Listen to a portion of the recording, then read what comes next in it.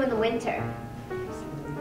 They sleep, yep. Do you know what's called? Hibernate. That means they sleep all winter long and they wake up in the springtime. In a cave in the woods, in his deep, dark lair, through the long, cold winter, sleeps a great brown bear. Cuddled in a heap, with his eyes shut tight, he sleeps through the day, he sleeps through the night. The cold winds howl, and the night sounds growl, but the bear snores on. An itty-bitty mouse, pitter-patter, tiptoe, creep-crawls in the cave from the fluff-cold snow. Mouse squeaks, too damp, too dank, too dark, so he lights wee twigs with a small hot spark. See, he made a very tiny fire. Do you think the bear's going to wake up when he feels the fire? Let's see. The coals pip-pop and the wind doesn't stop, but the bear snores on. Who's coming next? It's the hare. Two glowing eyes sneak peek in the den. Mouse cries, "Who's there?" And a hare hops in. "Ho, Mouse," says Hare, "long time no see." So they pop white corn and they brew black tea. Mouse sips wee slurps, Hare burps, big burps, but the bear snores on. A badger scuttles by, sniffs, snuffs at the air. "I smell yummy yums, perhaps we can share?" "I've brought honey nuts," Badger says with a grin. "Let's divvy them up, cozy down, and dig in." And with a nibble and a munch and a chew, chomp, crunch, but the bear snores on. A gopher and a mole tunnel up through the floor. Then a wren and a raven flutter in through the door. Mole mutters, "What a night! What a storm!" twitters wren. Everyone clutters in the great bear's den. Do you think all that talking will wake up the bear? Let's see. They tweet and they titter, they chat and they chitter, but the bear snores on. In a cave in the woods, a slumbering bear sleeps through the party in his very own lair. Hare stokes the fire, Mouse seasons the stew, then a small pepper flake makes the bear achoo!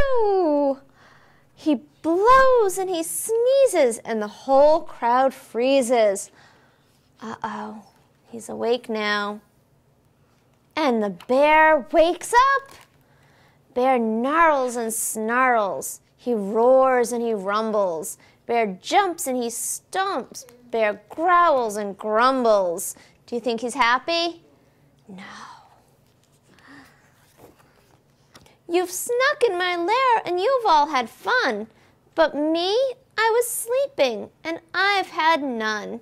He whimpers and moans, he wails and he groans, and the bear blubbers on.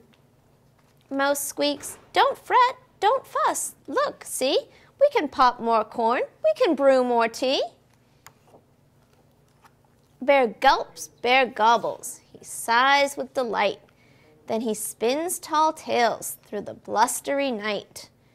When the sun peeks up on a crisp, clear dawn, Bear can't sleep, but his friends snore on.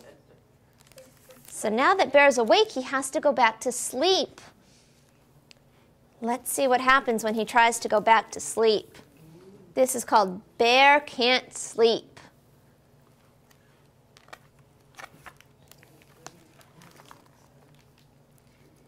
In his home in the forest, while the cold wind blows, Bear snuggles in his quilt from his nose to his toes. Do you guys like to snuggle up when you're getting ready to sleep? Well, the snowflakes fall and the drifts pile high. Bear tosses and turns, he moans and he sighs. He stares at the wall. He's not tired at all. And the bear can't sleep. Pit-pat, tiptoe, who's coming in? It's the mouse. Mouse scurries into the lair to check on the fire for his good friend Bear. "Oh, Bear," Mouse squeaks, "you are up too late. It's winter in the woods and bears hibernate." That means they sleep, right? Mouse frets, "Dear me," while he brews mint tea, and the bear can't sleep. Bear is counting sheep. 1, 2, 3, 4, when Badger and Hare tumble in through the door. "Ho, Mouse," says Hare, "we were just out walking. Bear should be asleep, but we both heard him talking." Bear snuggles down deep in a sad furry heap, but he still can't sleep.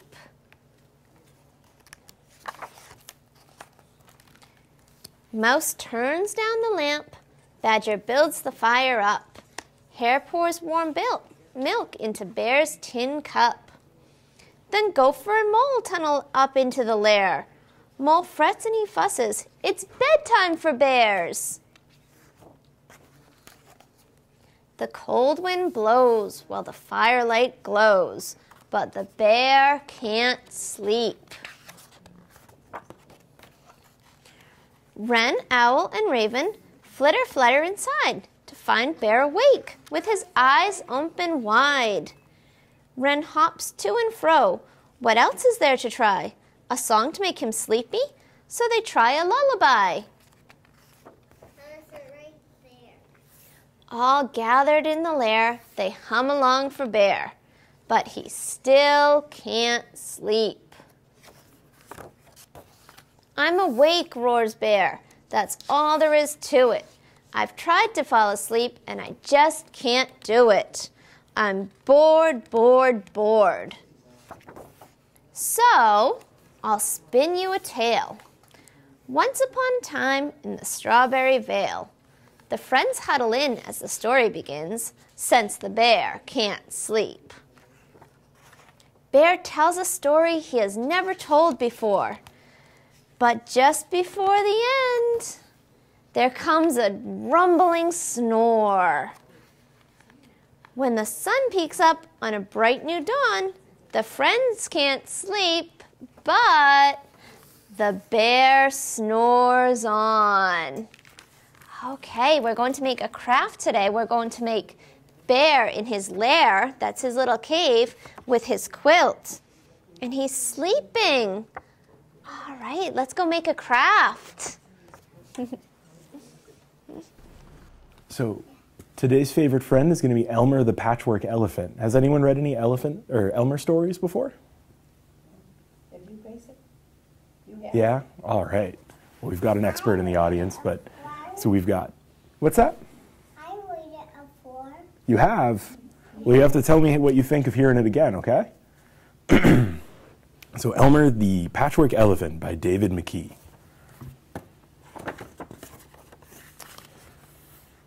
There was once a herd of elephants. Elephants young, elephants old, elephants tall and short, fat and thin. All were different, but all were happy, and almost all were the same color. So we can see this whole group of elephants, huh? And they all look pretty similar, don't they? All except Elmer. Elmer was not elephant color. He was patchwork. Elmer was yellow, and orange, and red, and pink, and blue, and green, and black, and white. Has anyone ever seen an elephant like Elmer before? Yeah. You have? Well, I want to go to the zoo you're going to. It was Elmer who kept the other elephants happy. Their games and jokes were always his idea. If an elephant was laughing, the cause was usually Elmer. See, they're all having fun and dancing and celebrating Elmer here. Looks like they're having a lot of fun, huh?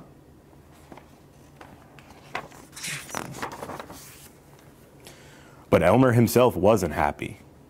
Who ever heard of a patchwork elephant, he thought. No wonder they laugh at me. One morning, just as the others were waking up, Elmer slipped away. He's running off into the woods. Yeah. As he walked through the jungle, Elmer met other animals. "Good morning, Elmer," they said. So what kind of animals can we see here? Do we see, what's that? Does anyone know what that one is? You know what that is, Gracie? A lion, right. How about that one? Do you know who that is? A zebra? There is a zebra. There's one right over here. Who's this one? What is that? The big stripes. Yeah, we've got a tiger. We've got, does anyone know what this one is? A giraffe. Yep, there is. There's a giraffe hiding right over here. Then we've got a hippo. And we've got an alligator sneaking out of the water over here. And then we've got a little turtle next to him, too. And a lion. And a lion, yep. So let's see what they have to say about Elmer. After a long walk, Elmer found what he was looking for, a large bush covered with elephant-colored berries. Elmer caught hold of the bush and shook it until the berries fell to the ground. See all these berries coming down onto the ground. Then Elmer laid down and rolled over on the berries, this way and that. He picked up bunches of berries and rubbed himself all over until he was covered with berry juice. When he had finished, there wasn't a sign of purple or yellow or orange or red or pink or blue or green or black or white. Elmer looked like any other elephant. He's rolling around in all these berries here. He's going to make himself look like all the other elephants.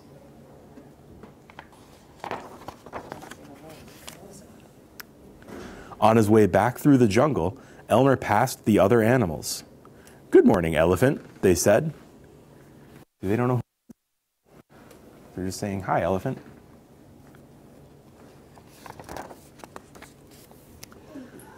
When Elmer rejoined the herd, none of the elephants noticed him. Can we find Elmer in this group? I don't think we can, right? He blends in too much.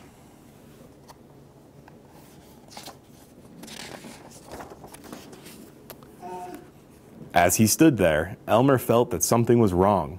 But what? He looked around. Same old jungle, same old blue sky, same old rain cloud, same old elephants. See, there's Elmer.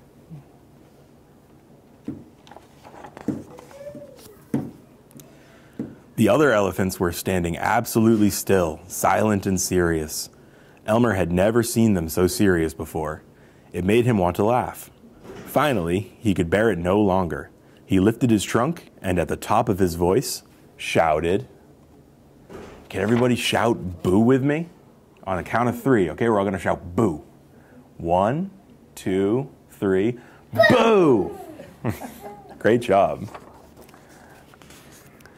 Look, we shocked all these elephants. Look at how surprised they all are. The other elephants jumped in surprise. Elmer was helpless with laughter. Then the others began to laugh. Too bad Elmer isn't here to share the fun, they said, laughing harder and harder. And then the rain cloud burst. When the rain fell on Elmer, his patchwork started to show again. "Oh, Elmer," gasped an old elephant, as Elmer was washed back to normal. "You've played some good jokes, but this has been the biggest laugh of all. What would we do without you?" "We must celebrate this day every year," said another. "The day of Elmer's best joke. All of us elephants will decorate ourselves in his honor," said a third. "And Elmer will decorate himself elephant color." See how much fun they're all having? And now we can find Elmer again.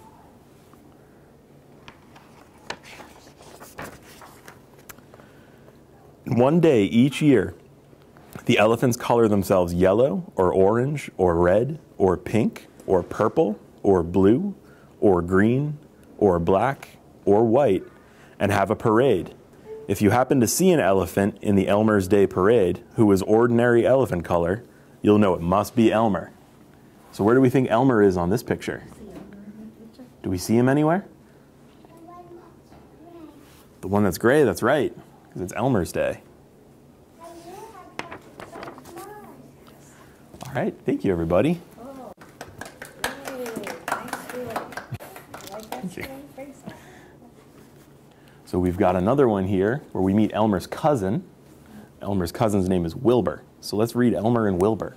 Oh, this is Wilbur's cousin. Yeah. Your kids are cousins, huh? Oh, we have cousins in the audience? Elmer, the patchwork elephant, was waiting for his cousin, Wilbur, who was coming to visit him. "He's late," said Elmer. "Perhaps he's lost. Let's go and look for him." So he and the other elephants are going to set off and look for Wilbur. "What does Wilbur look like?" asked an elephant. "Wait and see," chuckled Elmer. "But be careful. Wilbur likes to play tricks, especially with his voice. He can make it sound as if it's coming from a different place to where he is. He's a ventriloquist." Is anyone here a ventriloquist? Can you make it sound like other things are talking? No, it's pretty tricky. Suddenly they heard, "Elmer, I'm over here." They rushed to where the voice came from. "Looking for me?" asked a surprised tiger. "Sorry," said Elmer. "We thought you were my cousin." She looks pretty confused. "Help," called the voice. "Help, I've fallen in the pond." He has, I can see him," said an elephant. "Silly," said Elmer. "That's your own reflection. Keep on looking." So see, Wilbur tricked him into thinking that this was Wilbur, but it's just his reflection. All the time they looked, the voice came from different places. It called, "Kwee, here I am," or "Boo," to make them jump. It even came from down a rabbit hole. The rabbits popped up, saying, "That's very silly." See all these rabbits coming up?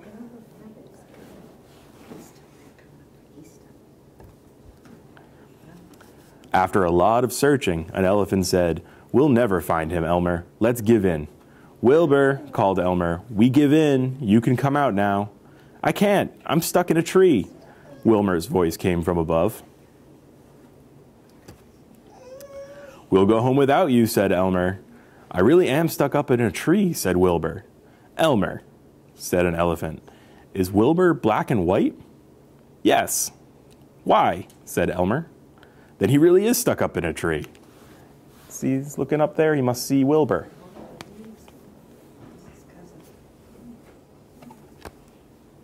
There's Wilbur. Black and white patchwork. They all looked. There was Wilbur. "Wilbur," gasped Elmer. "How did you get up there?" "Never mind how I got up. How do I get down?" said Wilbur. See, he's up there with all the birds. That's not where an elephant should be, huh? He should be down on the ground. So let's see how he gets down. "I've no idea," said Elmer. "But we're hungry, so we're going to go home for tea. At least we know where you are now. See you tomorrow, Wilbur." With that, Elmer started to lead the other elephants away. "Oh, Elmer," called Wilbur, "don't leave me. I'm starving." That doesn't seem like a very nice way to greet your cousin, does it? Gonna leave him up a tree like that? "Ha ha, I was just teasing," laughed Elmer. "If you walk along the branch, it will bend with your weight, and we can help you down." Wilbur walked slowly along the branch. When the elephants could reach, they pulled the branch the rest of the way and helped Wilbur off. See, they're all working together. He's almost down. "Thanks," said Wilbur. "Now where's that tea you were talking about?" Then, laughing and joking together, they raced all the way home. So with Elmer and Wilbur leading the pack. That night, as they lay down to sleep, Elmer said, "Good night, Wilbur. Good night, Moon." A voice that seemed to come from the moon said, "Good night, elephants. Sweet dreams." Elmer smiled and whispered, "Wilbur, how did you get up in that tree?" But Wilbur was already asleep. All right. Thank you, everybody. You're a great story audience. Yeah. So how about we get into some crafts? Would anyone like to make an Elmer or a Wilbur? We've got some cool Elmers we can make. And then we've got a game we can play afterwards, too. How's that? All right.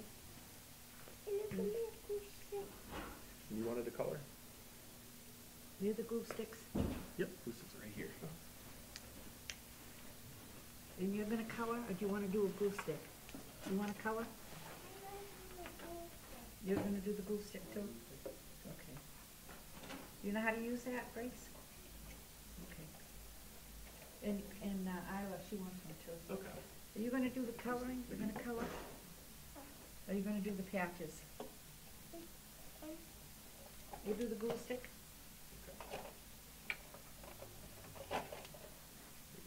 Thanks. First we need to put glue all over your picture, and then you hold on right on there. Okay. Now you do it now. Yeah. Let's put some glue on. Okay, now put some patches.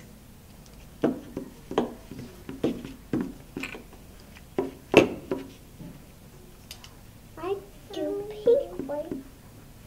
You need help, honey? Oh, you couldn't get yours off? Okay. Opening it. Can I see real quick? Thank you. Yeah. Let's do some more glue here. There you go. No, you're doing good, Max. Oops.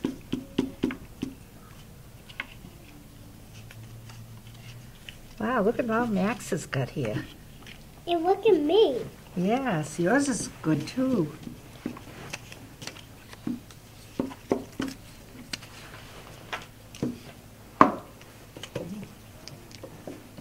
Wait a minute now. We need to fill in these. Look at that name. Wow, that's really good. Wait a minute now. Let me get some extra ones here.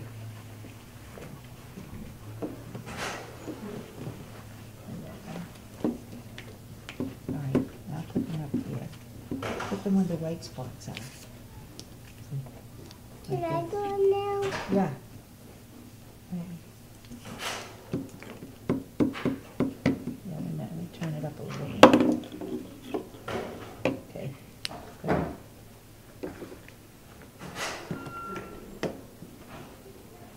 Good. Gracie, how you doing, all right? You like that? Here, put a blue one.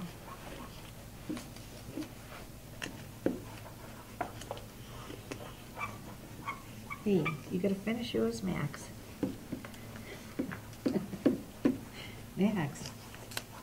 Is Yeah. he being silly that name? Yes, he's a silly boy today. Yeah, You have to Put tell some- Mommy. This is. yeah, that's Max. Where's mine? So we gotta share those too, so we'll take turns. Yeah. So do you want to grab that one? And I want to grab this one. Put your name on it too, Isla. There's two. Wait, 1, 3, 4. Yep. Well, we got 2 bags, but we got Where's 4 the players. blue one? Blue A one. blue one? Oh, I wish we had a blue one. That would be cool, wouldn't it? Yeah. Yeah. Blue one. Maybe next time we'll get a blue one. Of course. Oh, for Ira and Max. Two Step blue back a little ones. more. For Ira and Max. Okay. Stand up. How about Gracie? You take it. Great, okay. I'll take these and put them in the pocketbook.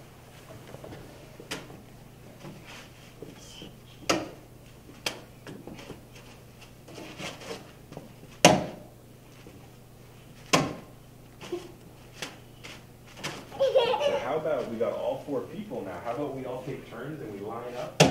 Let's try to line up right here first. And I'll pass the bags back to everybody. Okay, so does everyone want to form a quick line?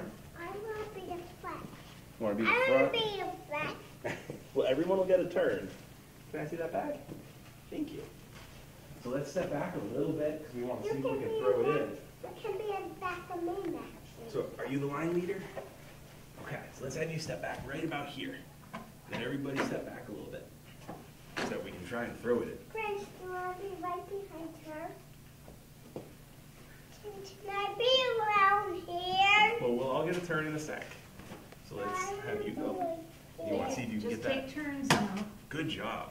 All right. Now it's You want my to go? turn. Yep. Good job. Here you go. And then you got to go back to the back of the line once you've had your throw. Good job. And then you're up. Here you go. You can try to throw it in. We're going for long distance. Good try. You're going back. Yeah. Now's your turn. You can step up a little bit. Now it's my turn. Good throw. You have a turn, honey? Good job. We've got some pros here. I put your, I put that in the pocket. You can do it home and show it to mom and dad. What's that? Nice. That'd be nice. Yeah. I You do. wanna do the big bag again? Good job. It's the one. I got it. Two. One for Ira, one for you. Thank Oh, you. that's nice of you.